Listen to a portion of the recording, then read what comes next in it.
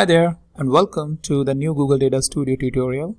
And in this tutorial I will show you how you can create a map like this, a GEO map, which shows you your territory or your state or city information as per the details you have in your data set. So mostly all of the reporting solution or all of the reporting data sets contains one or the other field which is related to the geography, because whatever sales or whatever business you are doing has to be done within some sort of a geographical location.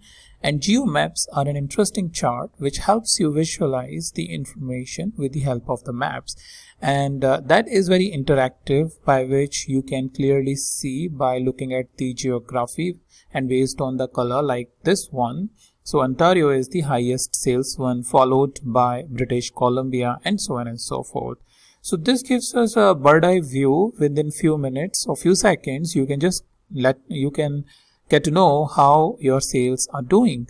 So how we can create this chart I will show you in this video, as well as this is also interactive. So for example, if I select any of the territory over here, you have Northwest territories, you see that all your values will be changed accordingly. So if I select like Yukon over here, then all the different charts will be updated accordingly. So sometimes map is also used as a central part. Let's say for example, you are creating a Canada specific dashboard, or maybe to a general manager of a Canada who needs to take care of the sales, and based on the location the person is clicking, you will have your rest of the KPIs and metrics changed accordingly. So let's go ahead and see how we can create this within the Data Studio.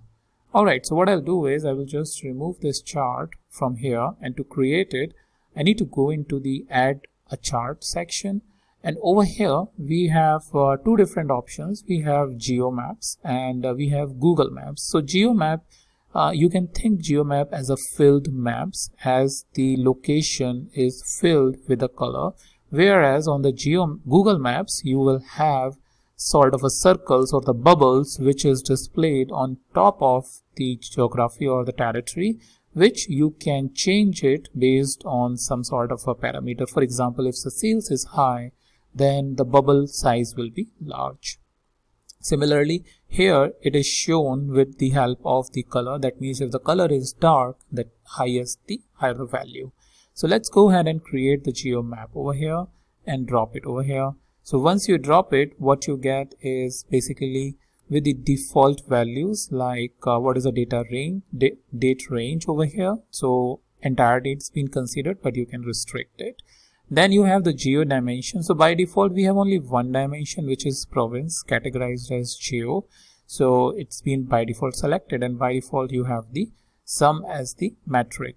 Now the problem is that if I go into the front end, it will not show me anything. I mean, it will show me this Yukon, but this is first of all a map of United States. However, the values we have for the territories is in the Canada. So let's see how we can fix this. So to fix this, let's first select the chart and then come down over here. You have the zoom area. You need to click over here on the zoom area and in search for Canada. So that means you can make your geo map specific to a country location like a Canada over here, so that your map will show you the right information. Also, this will be helpful in zooming the area for a specific location. So for example, one location may be United States for United States specific dashboard, one may be Canada, another may be, let's say, for France or United Kingdom. Based on how many geographies you have, you can just replicate that. So now it's there. We can go into the view mode and it will start showing us the information about it.